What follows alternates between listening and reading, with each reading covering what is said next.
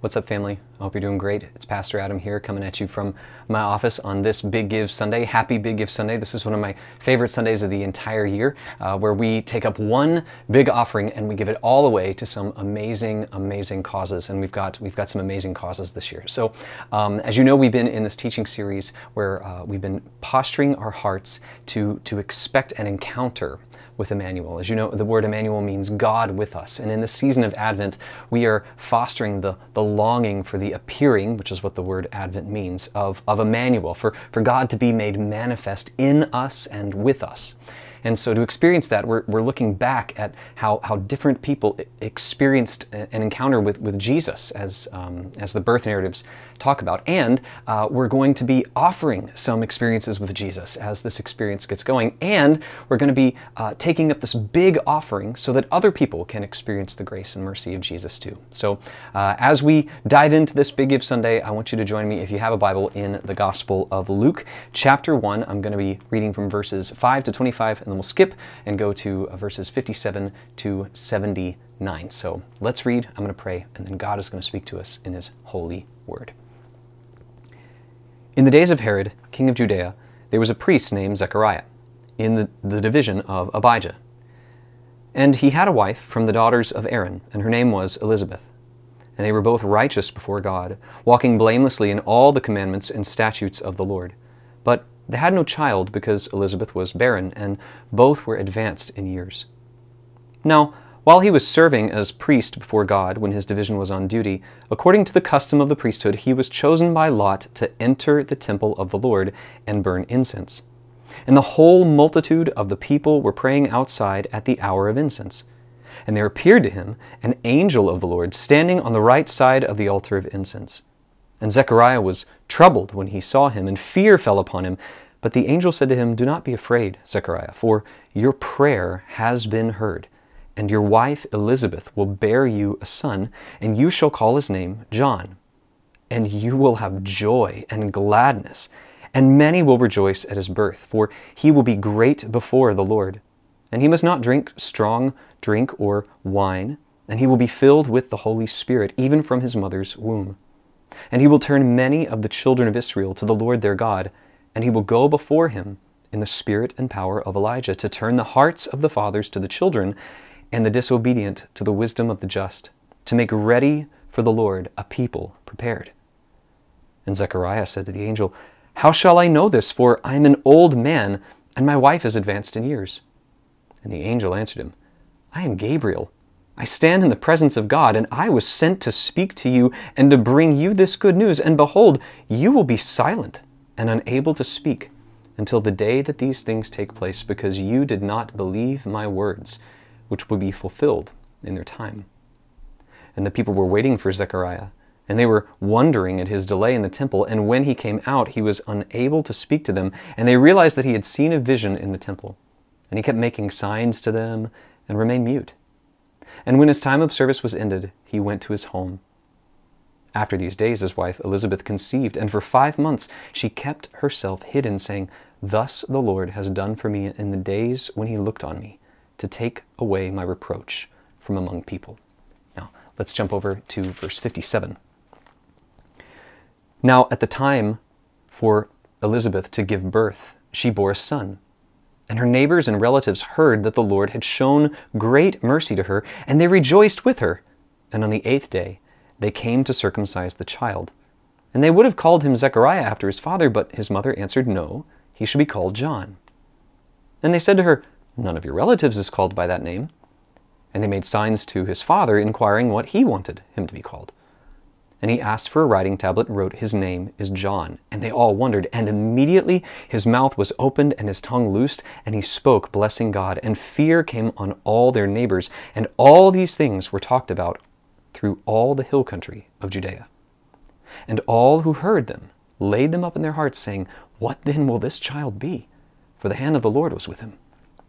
And his father Zechariah was filled with the Holy Spirit and prophesied, saying, "Blessed be the Lord, God of Israel, for he has visited and redeemed his people, and he has raised up a horn of salvation for us in the house of his servant David, as he spoke by the mouth of his holy prophets from old, that we should be saved from our enemies, and from the hand of all who hate us, to show the mercy promised to our fathers and to remember his holy covenant, the oath that he swore to our father Abraham, to grant us that we, being delivered from the hand of our enemies, might serve him without fear in holiness and righteousness before him all our days. And you, child, will be called the prophet of the Most High, for you will go before the Lord to prepare his ways, to give knowledge of salvation to his people, in the forgiveness of their sins, because of the tender mercy of our God, whereby the sunrise shall visit us from on high, to give light to those who sit in darkness, and in the shadow of death, to guide our feet into the way of peace. And the child grew and became strong in the spirit, and he was in the wilderness until the day of his public appearance to Israel. This is the word of the Lord. Thanks be to God. Let's pray. Father, help us as we study. Help us to see how you love us and you want to give something big to us and through us for the fame and glory of your Son, Jesus. So help us, give us faith that this might all happen. In Christ's name, amen.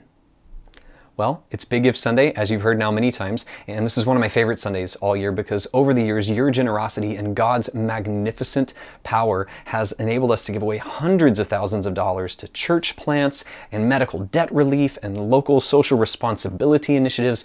And just as the lead pastor around here, it's such an exciting thing to get to represent and to be a part of. And so today, I want to show you from this text that we read about Zechariah and Elizabeth and the birth of John the Baptizer, how God wishes to give something to us and through us, but that something is going to require faith of us.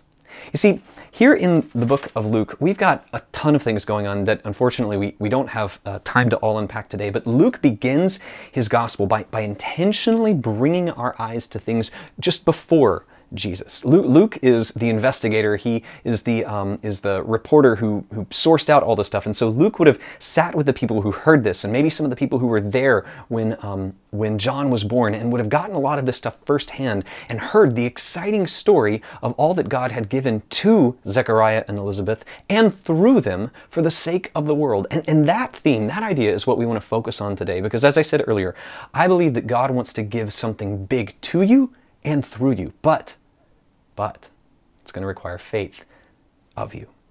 So here in the text, we see that God wanted to give something amazing to Zechariah. Now, when we meet Zechariah, he's old. He's advanced in years, and we're told that he and his wife Elizabeth are righteous. Now, this is a really big deal because that's an adjective that the Bible gives to very few people. But Zechariah and his wife, they're righteous. They've been blameless in the ways of the Lord. They've been waiting patiently and faithfully for God to do something amazing in them. But they have this pain point.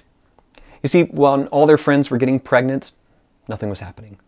And when all their friends' babies were growing up, nothing was happening. And when all their friends' babies were hitting adolescence, nothing was happening. And maybe even now they're at the years where their friends' children are beginning to think about having their own children, and still they remain childless. You see, in this point in history and in this culture, to not have a child was more than shameful. It was a lack of security. It was who's going to take care of you when you're older. At this point, children were a sign that God was with you and that God wanted to take care of you and that you were going to be secure in your old age because someone else was going to be able to care for you, and maybe you were not able to care for yourself. And so here, in this strange and ironic twist of fate, Zechariah is a priest. He's serving in the house of God. He's supposed to embody faithfulness and trust in God.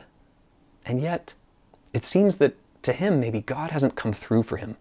Maybe you've been there. Maybe you are the kind of person that's been, doing your best, and you've been showing up to church or church online, or you've been giving, or you've been reading your Bible, but it just feels like maybe that thing that you were really holding out hope for hasn't quite shown up. Well, I believe today that God wants to give big to you and through you. And so let's see what God wanted to give to Zechariah. You see, we read down here in verse 8, that while he was serving as a priest and his division was on duty, he was chosen to go into the temple and burn incense. This would have been the honor of his life, okay? This would have been like the high point of his entire career. And so he finally gets to go in to the holy place and burn incense before the Lord. That doesn't sound like a big deal to us because we can just kind of show up to church environments, at least when we're not on lockdown, and that's something we're free to do. But for them, a priest could only enter into that special space once a year, and who got to do it was a really high honor. And so it was his turn, and this was going to be his moment to really encounter God. And boy, did God have something that he wanted to give to Zechariah. God shows up in the words of the angel Gabriel, and God wants to give him a bunch of things. In verse 13, we read that God wants to give him a son. And in verse 14, it says that that son will bring him joy and gladness. So not only, Zechariah, am I going to give you a son, I'm going to give you joy, I'm going to heal you emotionally. And we learn in verse 15 that he's going to be a great and godly son, and he's going to be filled with the Holy Spirit. And then in verses 16 to 17, we read that this son is actually going to be used to turn the hearts of fathers back to their God, and the hearts of sons back to their fathers, that this collective hope in all of Israel that had been lingering and waiting and wanting to be fulfilled, God was going to do right now, and he was going to do it through the giving of something great and big and huge to Zechariah. God wanted to give something big to Zechariah, to him and through him. Because you see, if you're Zechariah, you've probably been praying for two things. You've, one, been praying for a kid, and the other thing you've been praying for is for Israel to be healed and consoled. You see, this moment doesn't just happen in a vacuum. This is during a period of history called Second Temple Judaism, or the moment where the people of God are under the oppressive boot of Rome. And it's not the first temple, which was destroyed. This is the second temple, but its glory is nothing like the first temple. And there's this longing in the people of Israel, especially if you read what they wrote at the time and kind of what people were talking about. There's this longing for, when is God going to come and do something amazing? When is he going to come and console Israel? And Zechariah would have had these twin hopes that Israel would have been made right and restored, and that God would give him a son. And here comes God to give him both of those things, but in a way he doesn't expect. You see, God wanted to give something to Zechariah and through him, but that was going to require faith of him, and that's where the story takes a little bit of a dip. You see, for Zechariah, this place where God wanted to actualize his promise was the place of Zechariah's deepest pain. You know, God's like this. He doesn't just want to bless us, and he doesn't just want to bless you. He doesn't just want to give big to Adam or to you or to our church or to Zechariah. He wants to give big to us and through us. But very often, because God's always working a trillion angles, he wants to do that by means of your own healing and by expanding your faith and my faith to receive what he wants to give, even what he wants to give big to us and through us. And that's what happened to Zechariah. So here comes this angel, Gabriel. He's saying, look, everything you've been praying for is about to come to pass. And Zechariah's like, great, but how am I going to know? Can you imagine being Gabriel and being like, how are you going to know? Like, fool, I am Gabriel. Like, I've stood in the presence of God. We're in the Holy of Holies right now. And you want me to footnote this? You want me to give you some lines of evidence? Here's your line of evidence. You don't get to talk until your child comes. Now, maybe if this was like a normal marriage, Elizabeth was like, this is the greatest gift ever. But for Zechariah, a priest, one who was supposed to teach the law of God and embody the presence of God, this was harsh. God wanted to do something to heal Zechariah's place of pain. And it required Zechariah to have faith, to trust God. But very often, our pain gets in the way of our trust, doesn't it? I don't know about for you, but for me, those places in my soul that are hurt from my past, or challenges, or places of brokenness, or maybe a little difficulty or disappointment, when God asks me to trust him in those areas, I find it very, very hard sometimes. And maybe you do too. But friend, God wants to give something big to you and through you, but it's going to require faith from you, and that faith very often is going to be for healing in that spot of pain. Because in the case of Zechariah, it was the locus of his pain that the promise was to be fulfilled. And so God finally did this thing. He gave Zechariah a child. Let's read in the text.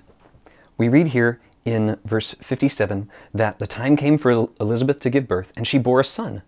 And after the son was born, everyone's coming around because they're like, man, God gave Elizabeth a son. This is a big deal. Now today we put that up on Facebook maybe like after the event was over, but we're talking about a time when, you know, you couldn't be in the screaming pain of childbirth and your neighbor's not here, okay? So the whole neighborhood is coming around and they're saying, wow, look at what God has done. This couple in their old age, doesn't it remind you of Abraham and Sarah? Doesn't it remind you of God's faithfulness? And they're all excited and they're all cheering. And they're like, yeah, this is probably going to be like Zach Jr., right? And Elizabeth says, no. No, his name is going to be John. And they're like, but why? Why? That's not a name that we normally use. That's not a name that we would normally have in our village, and that's not from your family. And so they ask, Dad, are you sure? And so Zechariah writes out, and he says, yes, his name is to be John. And in writing, in affirming with his written word, the prophesied word, the spoken word of the angel Gabriel, faith happened. You see, the scriptures will say later in the book of Romans that faith comes by hearing, and hearing the word of God. And that if we confess with our mouths and believe in our hearts that God raised Jesus from the dead, we'll be saved. There's something powerful about the confession of your mouth, the agreement, the coming into alignment verbally with God's word. And so when Zechariah did that, there was a coming into alignment with God's promise through his angel, and there was healing. And not only was there healing, his tongue was loosed, but then he breaks out into this massive prophetic word. The Spirit of God shows up and comes upon Zechariah, and he begins to prophesy all kinds of amazing things to his son, over his son John. And he says things like, look, blessed be God. God has raised up this amazing son. And then I love this. He says, and you, my child, in verse 76, will be called the prophet of the Most High. For you will prepare before the Lord his ways, to give knowledge of salvation to his people in the forgiveness of their sins because of the tender mercy of our God. You see, God wanted to give something big to and through Zechariah. And it required faith from Zechariah. And when God's promise to give big was combined with Zechariah's faith, not only was he healed, but that place of pain became a place of praise and a place of provision. And Zechariah is prophesying over his son, God is going to do this because he is tender. And he's merciful. In that healing of that wound, Zechariah got to experience the tender mercies of God. I believe that what God wants us to hear from this passage today is that his heart's desire for you, his heart's desire for Aletheia Church, his heart's desire for his people is to give big, not skimpy, not small, big to you and through you. But that's going to require faith from you. Now there's great news about this, because Zechariah was looking forward through a glass dimly to something that he could not yet see. But now we look back here in the season of Advent through the scriptures to something we can see clearly. You see, Zechariah's son was empowered by the Holy Spirit to make a way before the Lord. And we know by the very next coming chapters that way making was for Jesus. It would be this son, John, who would baptize Jesus and who would decrease before Jesus, who would give his life for the testimony of Jesus, who would call out Jesus as the Lamb of God, the salvation of the world. And so this whole story points us to its fulfillment. The big gift that God wanted to give Zechariah and Elizabeth and even John that required their faith was the gift of Messiah, the gift of not only the consolation of Israel, but through Israel, the consolation and healing of the whole world, the gift of Jesus. This encounter with Immanuel, with God with us. That's God's big gift that he wants to give to you and through you. But it's going to require faith from you. So here on Big Gift Sunday, what does this mean? Well, I believe that God wants to give something to you. Now, maybe for you it's healing, like Zechariah and Elizabeth.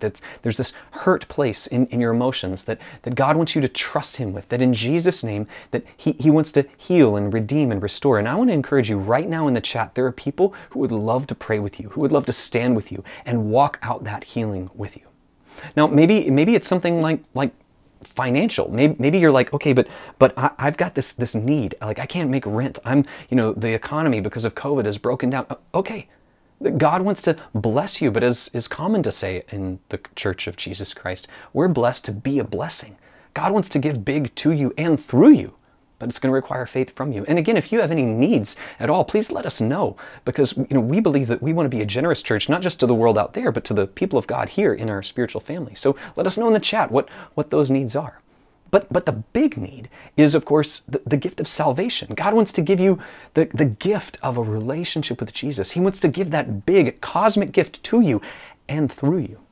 Some of you have been followers of Christ for a very long time, but you've not yet allowed the gift of Jesus to come through you. You've kept the news, but you haven't given the news. And that's going to require faith from you. Maybe today is the day where you realize, I've got to trust God like Zechariah finally came around to doing, and have my confession of Jesus come into alignment with God's word so that other people can know. Just like the whole village came to look at this amazing miracle, maybe people want to come and look at your life and see what Jesus has done through you and to you so that they might know him too.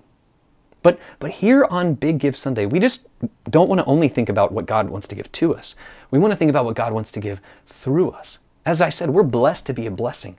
And here on Big Give Sunday, we look back not only at the way God has blessed us and allowed our church to see so many people meet Jesus and added into spiritual family and other churches planted, but in addition, the hundreds of thousands of dollars that this Big Give offering that we're taking up today has gone to take care of these needs that have been met. And so in order to participate with this, it's going to require faith. Now, I know it's Christmas season, and 'tis the season to run up the credit card and buy gifts we can't afford for people that we don't really like. May I encourage you, since 2020 has changed all of our patterns, let's change that pattern too. Instead, what if we allowed the cosmic gift of Jesus Christ that has been given to us to be received with glad and thankful and humble hearts by faith? And if we allow the good news of the gospel to come out through us, through this Big Give offering.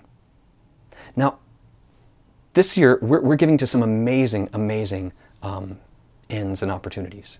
Here locally, we're partnering with two organizations. The first is the Black Ministerial Alliance of Greater Boston. This year, Aletheia will be partnering with this organization in the work they're already doing to support communities of color and at-risk communities in the Greater Boston area. And this is particularly important given the ways COVID-19 has disproportionately affected communities of color. And so we're excited to come alongside our brothers and sisters in Christ in this way. In addition, we're partnering with another local organization called Fostering Hope. Now, many of you in our community have already been served by and serve with this organization because many in our community are embracing this amazing stewardship and amazing blessing of being foster families.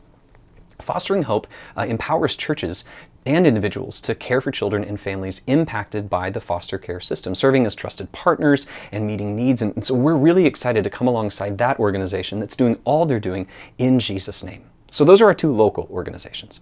Then we're excited to give big to something here in the United States, namely a church plant that I got to be a part of for the training of this particular church planter and his wife. This year we're excited to partner with Every Nation Church of downtown LA. Now this is a new church plant pastored by Pastor Kenny and his wife Tanya, and I'm excited because I've gotten to know them a little bit. I've gotten to teach in our church planters boot camp, and the grace and gift on their life is huge, and they're going to be a massive blessing to the area that they're going. And they're already walking in so much favor. He was basically given a chaplaincy at the university there, and they've got space. I mean, people are just falling over themselves to give this couple a place for their church plant, and we're excited to come alongside them financially and in our faith. And then finally, globally, we are excited to once again be partnering with the Orphan Network. Orphan Network is a local church-based relief ministry that's feeding hundreds and hundreds of kids and taking care of their medical needs and giving them the gospel all through the local church in Nicaragua. And we're honored and privileged to be a part of what God is doing there. So, as I said, God wants to give big to you and through you, but this is going to require faith of you. So right now in the chat, and as you've already heard, there's an opportunity to participate with this Big Give offering. Now, the scriptures say that God loves cheerful givers, not to give reluctantly or under compulsion. So if today as you're watching you feel manipulated or you're like, I don't want to do that, don't feel any pressure. But if today there's a spark of hope, if today there's a spark of faith, and a spark of gratitude for what God has given to you in Christ, as we think about that this Advent season, and as we think about the way God gave to Zechariah, then I want to encourage you to stand in faith, to give what you've decided in your own heart to give, and trust with me and with our church leadership that God is going to multiply our giving and do something amazing through these 4 outstanding ministry opportunities. So I'm going to pray, and then I'm going to bless you. Father, thank you for this offering. Thank you for all that you gave to Zechariah and through Zechariah and Elizabeth. Thank you, God, that we get to look back on their faith and their journey, and we get to be inspired to trust you for how you want to heal our places of pain and how you want to do something big to us and through us for the sake of your Son, Jesus. Lord, I pray for my friends that they would know Christ and that through their faith, many others would be blessed and know him too. In Jesus' name, I bless these men and women. Amen. Thank you so much for your giving to the Big Give this year.